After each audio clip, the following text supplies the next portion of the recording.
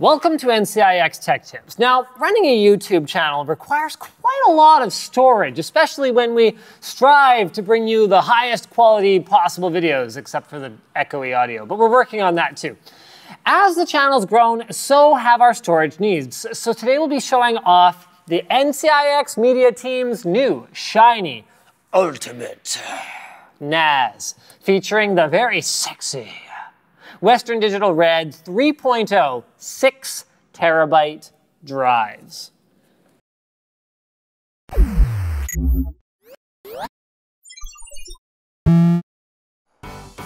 The WD Red family just got bigger.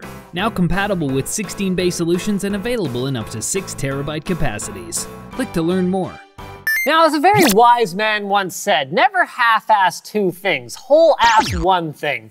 As a foundation, we started off with this Norco 16-bay hot swap rack mount server case. We're only using 10 drives in total right now, but this gives us easy expansion in the future. The case has two 5¼ bays, 6 high-performance 80mm fans, support for ATX, CEB, and EEB server motherboards, and almost any type of power supply on the market. Inside two of the hot swap bays are two ADATA SP920 120 gig SSDs in RAID 1 for the operating system. Inside another 8 hot swap bays are the new Western Digital Red NASware 3.0 drive. Now, WD's NASware 3.0 is a new firmware introduced with this generation of Red drives designed to provide support for RAID, high compatibility with NAS systems, 24/7 reliability, and enhanced protection against data loss in the event of power failure.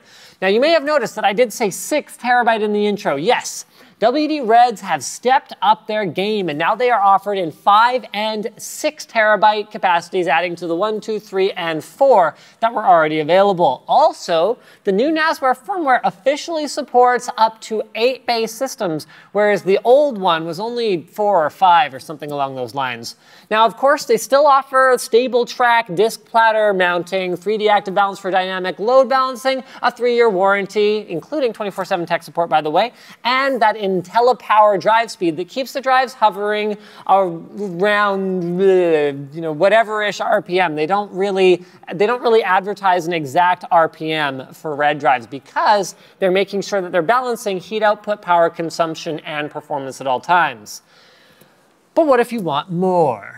Well, WD is introducing the WD Red Pro lineup. These are designed for higher performance situations, and while the capacities are 2, 3, and 4 terabytes, so slightly lower capacities available, you're now getting official support for 16-bay NAS systems, full 7,200 RPM performance, hardware vibration compensation, and a 5-year warranty. So the testing performed on these drives is actually quite a bit more rigorous, even compared to the regular WD Reds, which are a 24/7 validated drive.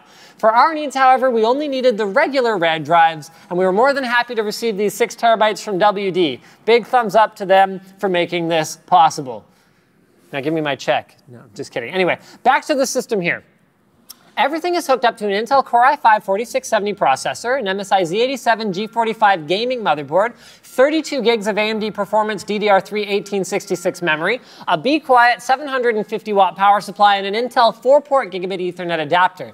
It may seem like an odd hodgepodge of components. In fact, it does, Wheels. I'm not quite sure what you guys are doing here. But keep in mind that these are parts that we've extensively tested to be stable, and we're only powering a file server, not doing rendering or intense calculations or whatever else the case may be, which is why I'm sort of questioning why you need a 4670 and 32 gigs of RAM, but whatever. At the heart of the system, though, really, is the drive controller. So that's an LSI Mega RAID 9361 8i RAID controller card. If you're interested in this card, we've actually got 2 videos here and here that go into it in more depth. Software-wise, we're running Windows Server 2012 R2 and LSI's Mega RAID Storage Manager. The great thing about this card is it allows real-time configuration changes to your server, both in the OS as well as in the BIOS. Although honestly, the BIOS tool is a little bit more difficult to use, and the Windows tool is much, much better. So after many different combinations, finally, Wheels settled. I mean, this thing has been in progress for ages. Finally, Wheels settled on the perfect balance of performance, reliability, maintenance, and expansion. And even after all this time, he still had to message me on Hangouts about it. So he eventually settled on a RAID 6 with 1 drive as a dedicated hot spare. That gives them 28 terabytes of storage, 2 drives worth of fault tolerance. Literally, 2 drives can just die, and minimizes downtime while ordering replacements because the volumes can rebuild on the fly as soon as one of the drives fails because there's that hot spare. The virtual drive is currently configured with an adaptive read-ahead policy with a write-back-write policy. Read-ahead simply means the controller will automatically look at the next sector of data before it has finished reading the current sector, allowing for even faster sequential performance. And write-back means that the data is marked as completed as soon as it's finished writing to our cache and not to the disk, which improves the performance of our data redundancy generation. With the UPS, we don't need to worry as much about data loss due to power failure. So, with internal file transfers, we saw a peak read speed of over 750 megabytes per second, which will be more than enough to fully saturate our gigabit network card with 4 simultaneous users. Not too worried about smaller sector sizes, as we'll be primarily using this for video footage and reading from it to all the various workstations around here. We don't have any measurements from the workstations yet, as we were so excited to show off the new NAS that it's not actually fully set up, and they're still trying to find a place for this monster. NCIX Anthony happens to sit right beside the switches, so I guess he better get used to the fan noise. Just a heads up, Wheels, I've got my Norco configured with fan speed reducers for the 80mm fans, and as long as you don't turn them down too much, you can make them somewhat tolerable, and you can still get decent cooling. So click here for part 2, when we show the complete setup and see if we can saturate the quad gigabit NIC, which obviously as soon as this releases won't necessarily be available, so stay tuned for that. Thank you for watching, guys. Comment below if you have a NAS and how you have your drives set up, so maybe Wheels can get some more guidance, because, you know, he needs some help with that. And as always, don't forget to subscribe to NCIX Tech Tips for more videos just like this one.